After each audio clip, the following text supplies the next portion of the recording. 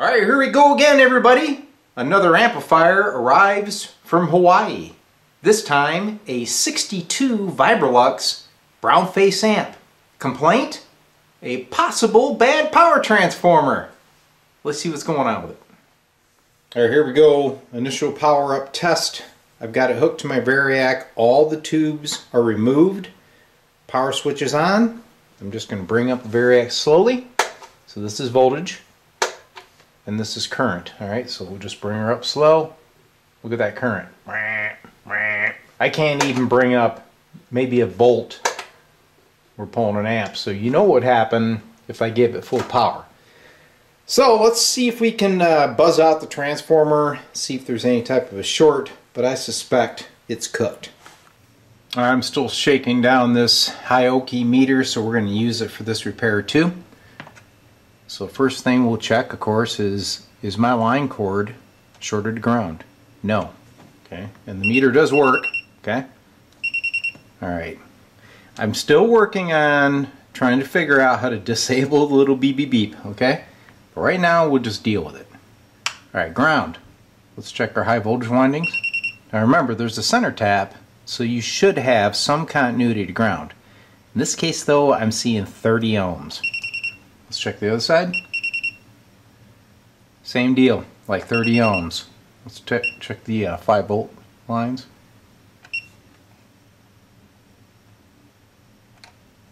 Okay, well, it appears as though our issue's right here with the high voltage windings. Yeah, so between windings, I'm seeing 1.6 ohms. I think we found our short. Alright guys, well, I did buy a new power transformer. Got a classic tone, and this is a drop-in replacement for the Vibrolux. So let's get that installed and then we'll retest initial power up. Alright, we're just going to clip these wires, because obviously there's no value left in the transformer. But I just want to leave myself a little trail here, although it's pretty obvious where all this stuff goes. We'll just snippity-doo-dah him, get him out.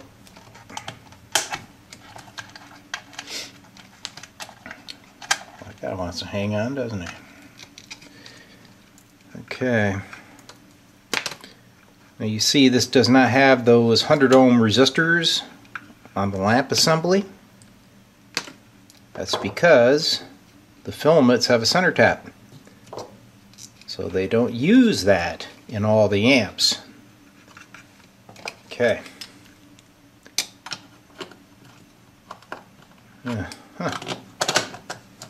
Okay. Anyway, I'll get this out. We'll slide in the new one, wire it up, fire it back up. Alright, there's the old crispy critter. Here's our replacement transformer. So remember on that one we had under 2 ohms across the high voltage windings. So here is the classic tone. 67 ohms. There's my center tap. Quite a difference. Alright, let's get the new one in. Alright, so like we did in the last video, got the old overhead camera set up so you guys can see as I'm doing it. Giving away all my secrets though, guys. I don't know if I like this. But there it is. There's the amp. Let's hit it. Alright, here we go. It's time to wire in that power transformer. I've got it bolted into place. The first thing you'll notice is that the ground wire for the power cord is still using that crummy spade terminal. That's just temporary for the initial testing. Then I'm going to solder that to the chassis. Next thing I like to do is get all my wire routing down and trim these guys to the length that I want them to be. Okay, so we got our 5 volt winding, we got our high voltage. They're going to land on the rectifier tube socket, so I'm probably going to cut them somewhere around here. Okay, then you got your filament wiring. Now this normally went up here to the dial lamp and then folded back and fed the tube. This is high current wiring. I prefer to swing it direct to the tube and then come over to the lamp with, say, 22 gauge wire, since it really doesn't draw any current.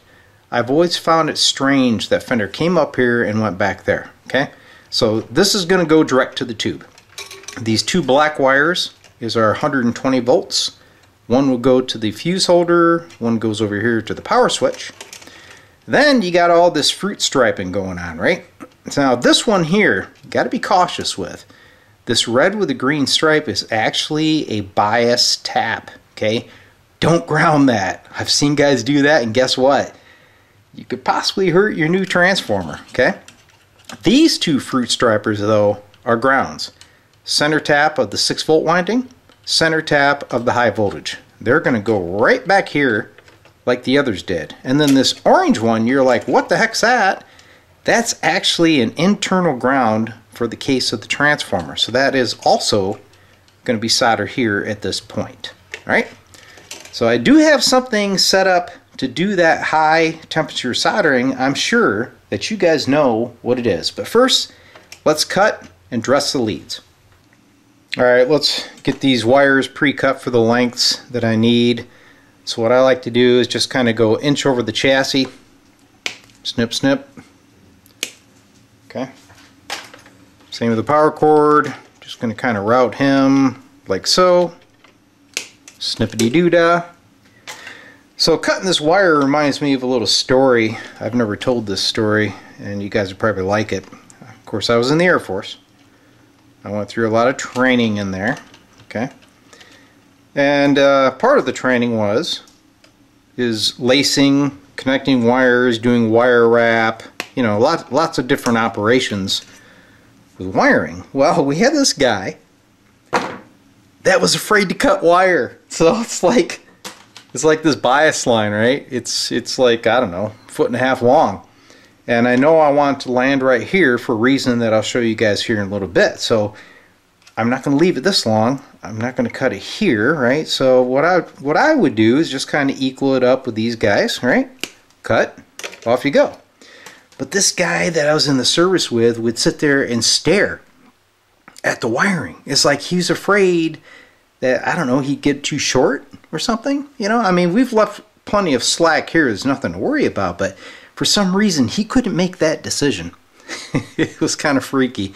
He ended up getting booted out for some other issues, but I just thought maybe you guys would enjoy that little story. Anyway, so the filaments are going to go over here. Now, I want these to route around the back side of everything, keep it out of the way. So we're going to let those be a little bit longer. So how about that? How's that look? Oh, geez, should I cut it? Alright, let's strip the ends and we'll start landing them.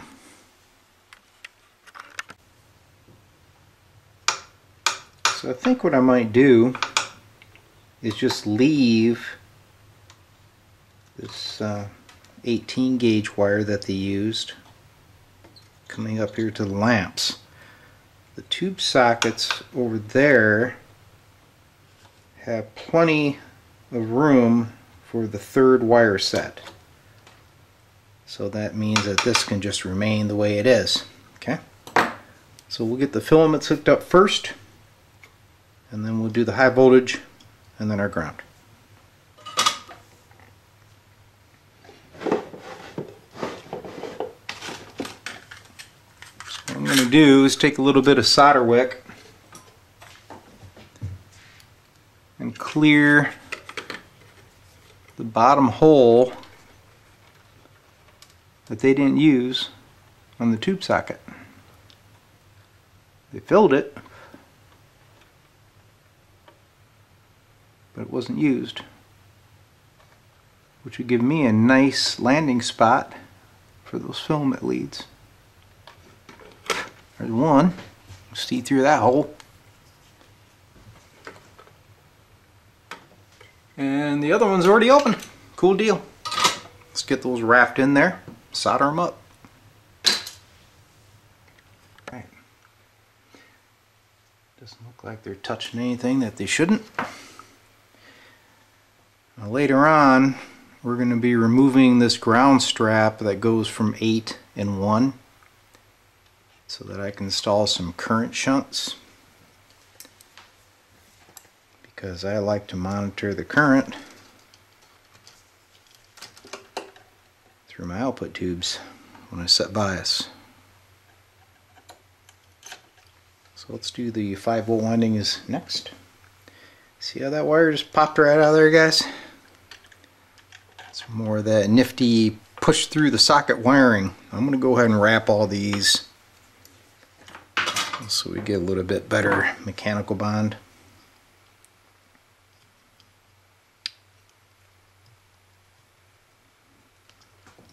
Yeah, I know, it's worked forever. Why would it start failing now? I get it. But that's just the way I do things. I mean, I could push it through, but I'd rather have a little bit better bite on that. So there's a little solder in here messing with me.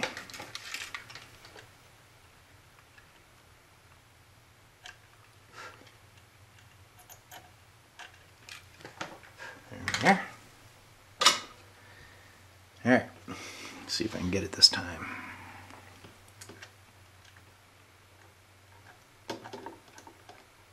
So the filaments go on pins 2 and 8.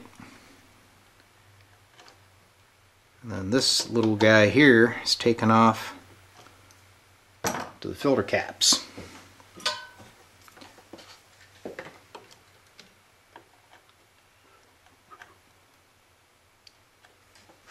we go.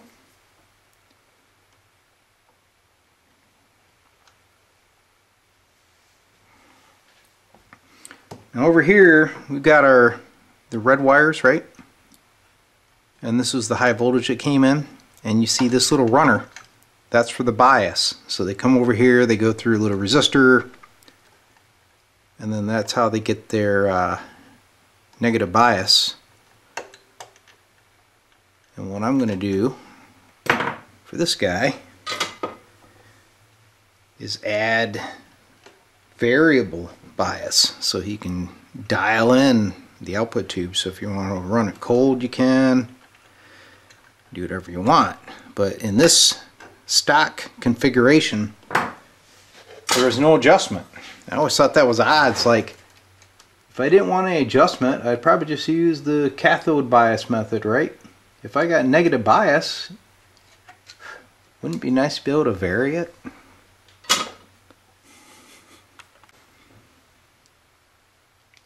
I'm going to finish hooking up the 120 here, and then we're going to fire this thing up with no tubes installed and make sure that the power transformer has all the proper outputs. And I went ahead and hooked up that little runner for the negative bias. We're just going to see if he's present. Remember, old crunchy cap there, still original. Shouldn't pose any problem. But that obviously will have to be replaced before I put this amp into operation. Okay. All right, now we got these 3 grounds that need to go here. So I'm going to hook these together and see if I can do this in one shot.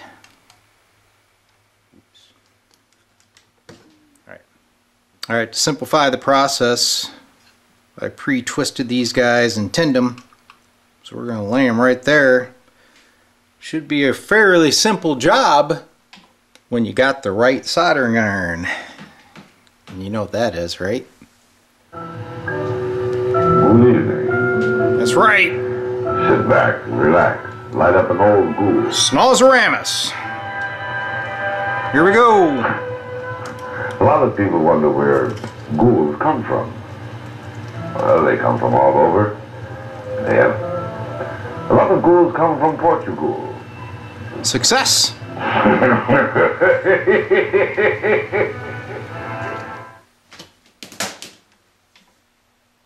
So for our variable bias, I'm going to set a terminal board here, which this tap will go to.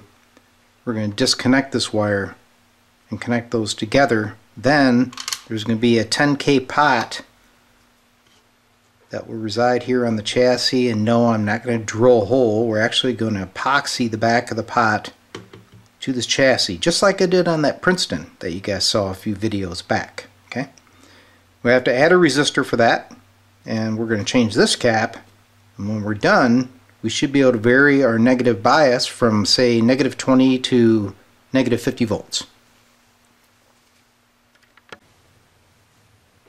Now here we go again, the initial power up with the new power transformer. So I'm back on the Variac. I'm just going to bring it up to, say, 30-40 volts. I'm just going to go around and make sure that voltages are alive, and obviously that we're not drawing excessive current. Okay, so I'm bringing up the Variac right now and I'm watching the amp meter. I see no activity, which is good. There shouldn't be because we're unloaded. I do see the filament light coming on. So we're on ground on one side and the meter's AC volts.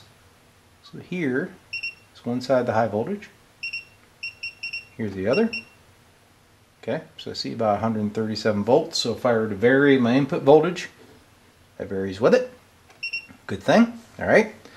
Now let's make sure that our 5-volt supply is good. I'm sure it is. Remember, I'm only at about 50 volts, so we're not going to see 5 volts here. Oops. 2.5 volts.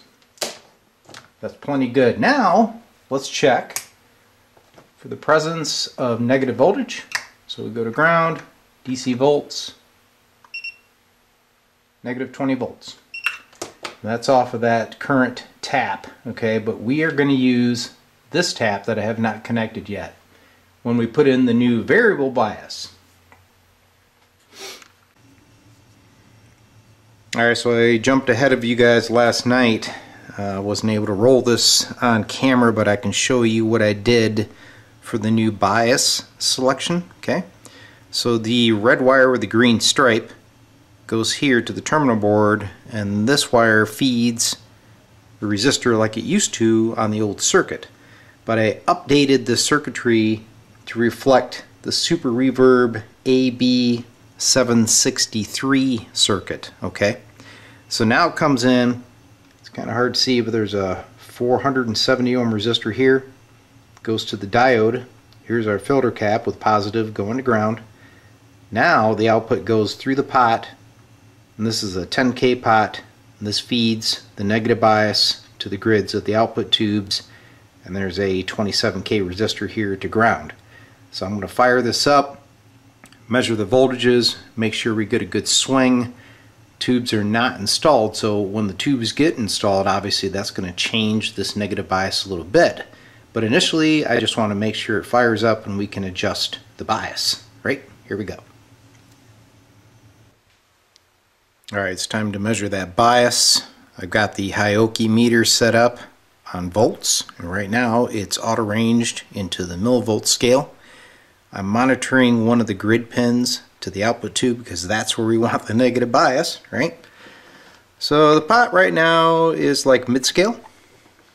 I'm just going to plug it in. Remember, there's no tubes installed. Beep, beep, beep. Alright, it's like negative 53 volts. I can go up to about 60, and I can go down to negative 45. So that's probably a good range. So when we put in the tubes, I'm going to advance the negative bias close to maximum so that we don't shock those tubes, and I'll be able to tweak the bias in. But first I need to install the current shunts so we can actually watch the current through the output tubes.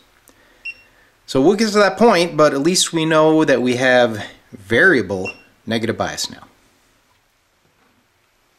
Alright, next I'm going to get in here on the 6L6 tube sockets. We're going to do a little bit of work on those. Got to get these wires out of the way. What the plan is I'm going to install the 1 ohm current shunts in the place of these ground straps. So currently these go from pins 1 to 8 to ground. I'm going to remove that. These 1 ohm resistors will go from 8 to ground. We're going to utilize pin 1 to install the 1.5K grid resistors that this model is missing. I'm also going to swap out these 470 ohm resistors, but I thought for fun, let's test them. So I've got the meter on the K range, okay, so now it's not going to auto range, so we won't hear that beep. So here is one of them, 650 ohms. That exceeds the 10% tolerance, doesn't it? I always see these odd tolerance guys, it's no surprise.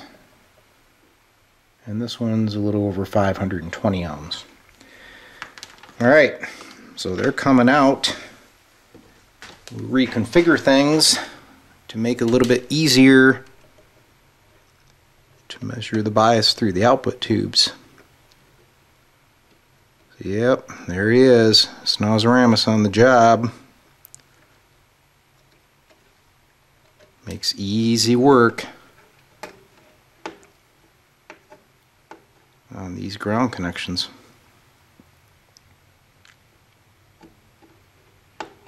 Okay. Alright, so those are lifted.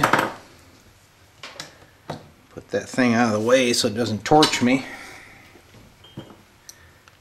And since Fender just pushes their wires through the sockets, these ground braids should fly right off. Get in here. I try to be very careful when I'm doing this stuff not to bend other wiring because it's kind of brittle. So I don't want to cause more problems. Okay, those are out of the way. Get our current shunts installed, the grid resistors, so on and so forth, and retest.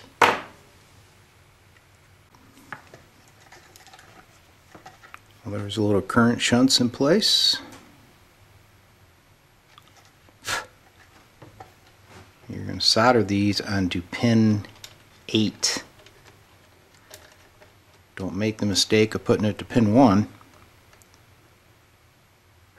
or you'll have no current through your output tubes. Okay.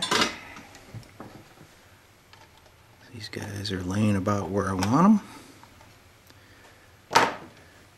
Good old snoz lead going.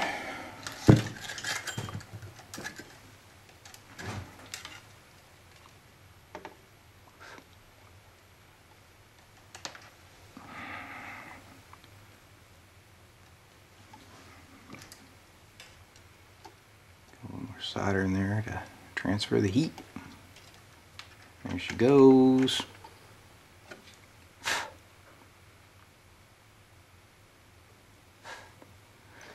Doesn't take long for that solder to cool down laying on that chassis.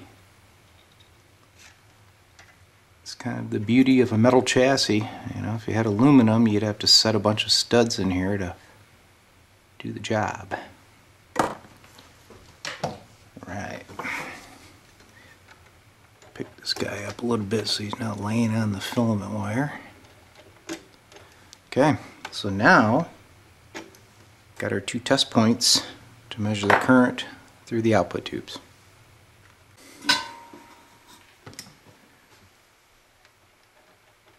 I'm going to get these 470s out of my way.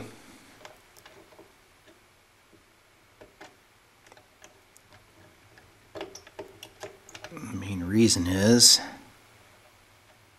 I'm going to replace them, but I also want them out of the way because they're blocking access for the new grid resistors. Okay, wow, this guy's actually like twisted around there. That's amazing. I'm sure these have been changed in the past. Come on.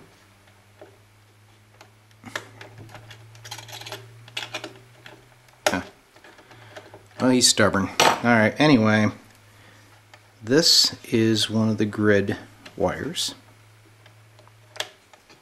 What I'm going to do is go into pin 1 with the 1.5K resistor, and he'll swing over here to 5, and then these grid feeds, wherever it went, right there, is going to have to come around the other side. Okay, on some of the Fenders they flip these sockets around. This is all opposite, so I'm going to have to extend these wires to make it. But when we're done, we'll have those nice grid block resistors installed, which should lower the noise level on the amp. So I'll get a little solder wick in here and clean this up. Get a resistor in there, and then I'll struggle with that 470 ohm guy that doesn't want to come out. Something came out. Oh, another wire popped out. Imagine that.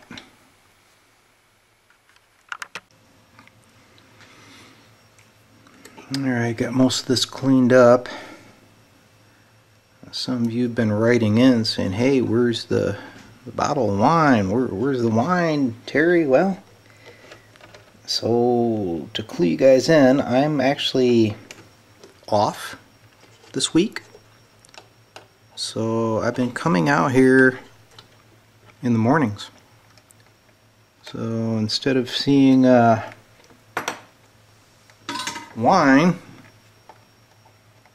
you might be seeing a little coffee or a little tea. Okay, so yeah, you know, I've got that little wine habit, but I don't get up in the morning and start drinking it, if that's what you think. I usually have, you know, a glass or two while I'm out here putzing away, as the wife would call it. Try to keep it under control. I mean, it's like everybody else. You know, weekend, I might do a little more than 2 glasses. No more than a bottle, though, okay? Alright, so you see where I put these 470 ohm resistors. They're not laying inside the socket like Fender did, okay? The reason they're not there is, number one, I needed room for our new little grid resistors, okay? And if you swing them off the side like this, in the future when you got to work on the amp, it's a lot easier to get to the tube pins than if you have some big stupid resistor in the way, right? The only thing you got to watch is the screw that's under here. You don't really want the resistor lead to hit it, because that would be a kaboom moment, right? So when you get done, just kind of bring them up, hook them up so they float well above that screw, and you'll never have a problem. Alright, I need to now extend these grid leads. So this was the configuration. You may say, well, can't you just put that over there and then, you know, go over here? No, you can't.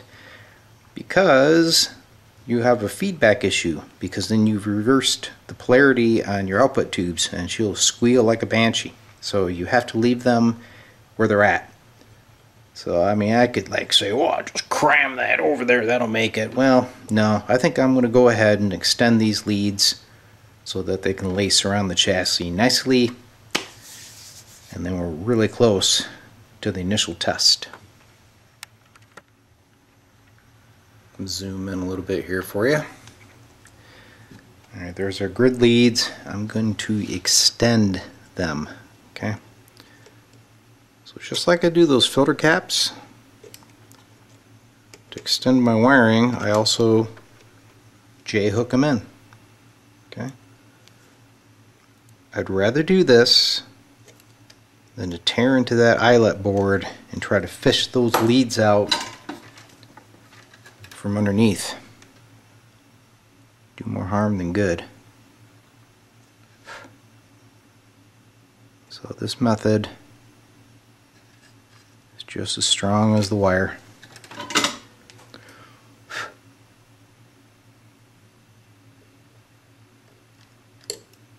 Don't leave any these sharp edges.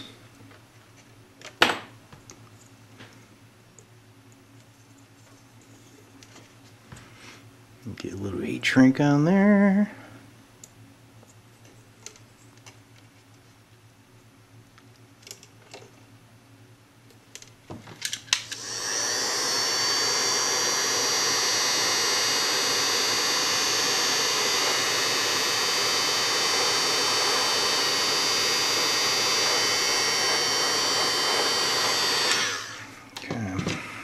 Now I got plenty to work with, and I'll be able to lay it down against the chassis, which helps with noise reduction, especially on these grid leads. Another little trick that Fender did, found out that routing these close to the chassis would reduce noise. That's why when I get amps and leads are flying up in the air, kind of drives me nuts. They're antennas, right? So if the antenna is close to this metal, it suppresses that noise. Well, I've inspected everything. Looks pretty good. So what I'd like to do at this point before we install tubes is just make sure that we see negative bias on both of the grids, because that's really important. Okay, so I'm going to plug it in.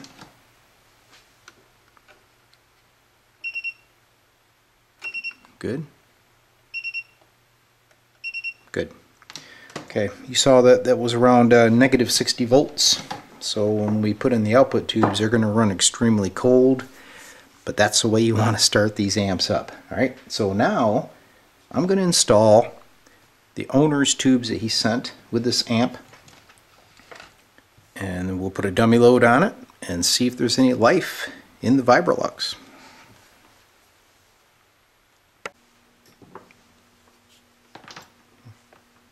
So now we'll change out these grid caps. Even though they may be working, I do this as a precaution to save your output tubes. These will be returned to the owner, so he can put them back in if he wants. But I have seen these leak, and I've seen what it does to those expensive output tubes.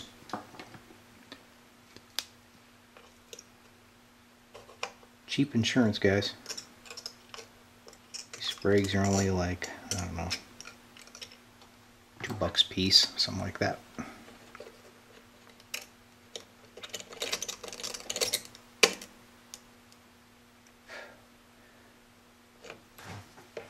Sometimes they fight you a little bit going in there.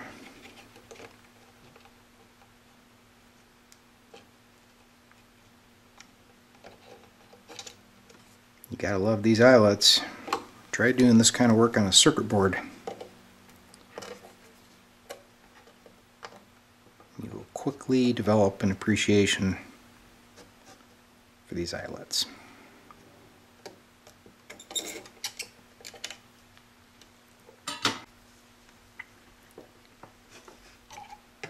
I'm also going to replace these electrolytics. They have been replaced in the past, but I don't know their history. They look kind of old to me. So get some nice fresh ones in there. And I'll buzz out the resistors on the boards here. Make sure none of those are way out of tolerance. And then we can hook a guitar up to this thing. See how it sounds. Okay, that one needs a little bit of assistance. A little solder to help transfer the heat. Boom. Alright, one thing you never want to forget to do is clean these shorting arms on the input jacks. So you take one of these little burnishing tools, just get in there and polish up that contact. This is a source of noise, that static kind of lightning popping you get. It's usually these contacts. So this little tool is called an OB1. You can buy these through Mauser Electronics for a couple bucks a piece. It's a good investment. They'll last you forever. Don't ever clean these with a file or sandpaper. Use the burnishing tool.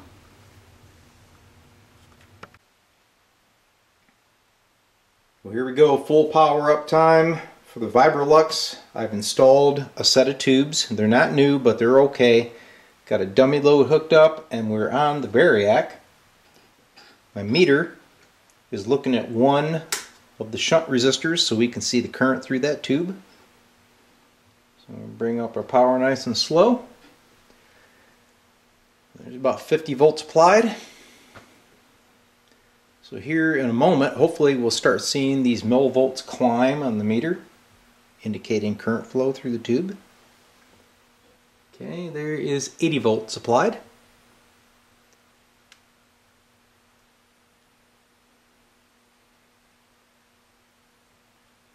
Nothing yet. Oh, here she comes. All right, good deal. So there's 90 volts applied. Remember, I've got that negative bias really throttled back right now. But what's important is just to see we have current through the tubes. So that's one. There's the other. Good deal. I'm going to take it like to 100 volts. Let it stabilize. Now, let's increase the bias.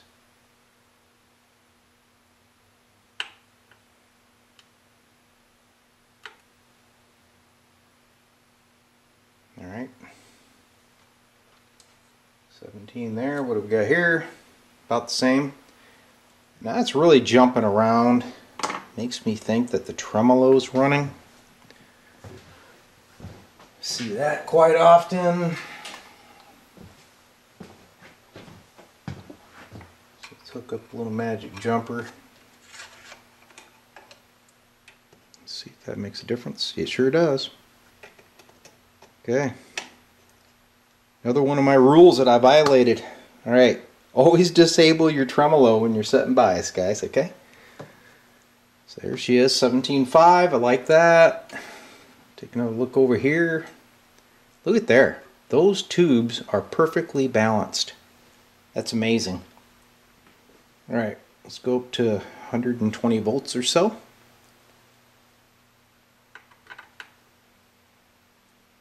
Alright, I ran out of adjustment. So that means the resistor that I selected for the other side of that pot, the 27K, is too low. Alright, let me change that resistoroid so I can get the bias in the range that I want it. Alright, I removed the 27K. I put a 10K in its place, which was actually the initial value that I was going to use. Always works that way, doesn't it? Okay, she's up. Still monitoring the current. Here it comes. Bring the bias up.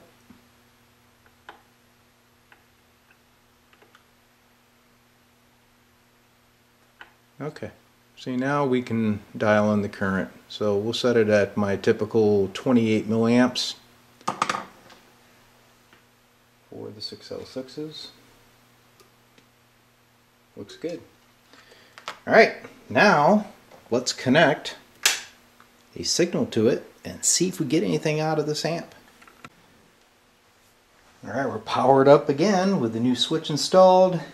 Leader is hooked up to the normal channel right now. Got the scope monitoring the output. There it is. Looks pretty good. Let's check the bright channel. Yep. Good deal. So it's coming along nicely.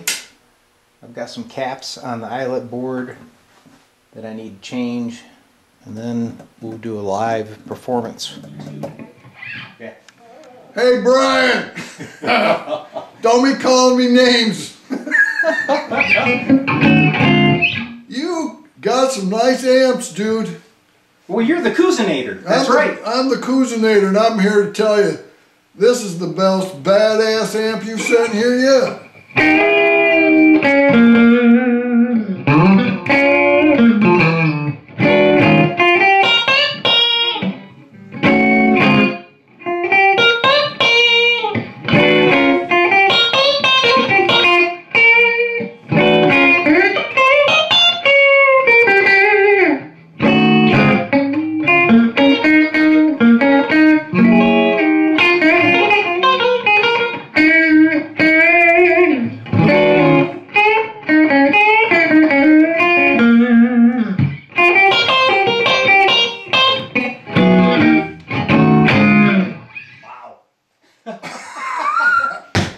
I'm floored. Great amp. Yeah, man. You want to try the tremolo? Yeah, let's try the tremolo channel.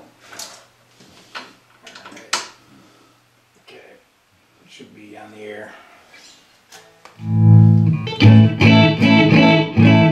gotta put in This the amp plug will on come this one. alive to about here for some reason. That's all right. Yeah, you gotta put a little shorter.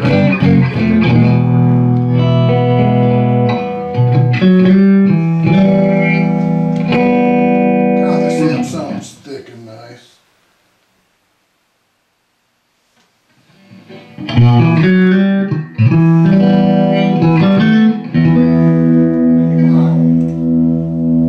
Oh, there it is.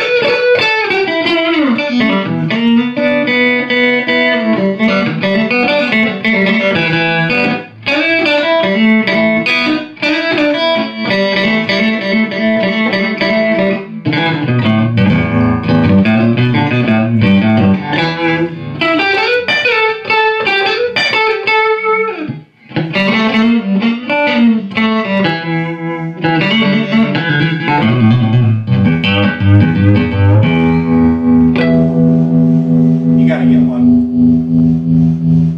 Wow. Put that on your want list, man. Yeah. I want this amp. Just send the speaker cabinet as soon as possible.